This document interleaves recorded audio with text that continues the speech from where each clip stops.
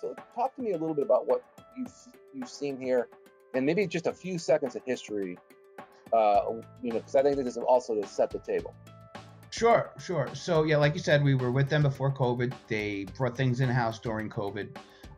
Long story short, that didn't work out so well. Their return was nowhere near what we were getting them. We jumped back in November, really started getting fired up around December. And what we had done, this client has no problem spending. As you can see here, since January 1st, they spent $200,000. So that wasn't the problem. His problem is he wants to spend too much too fast on Facebook. He doesn't realize that Facebook has limited ad space. So the way you set up these accounts going forward, you've got to use that money wisely. They were just pumping it into just leads, right? Just trying to buy the pot, so to say, using a poker reference. And that doesn't work.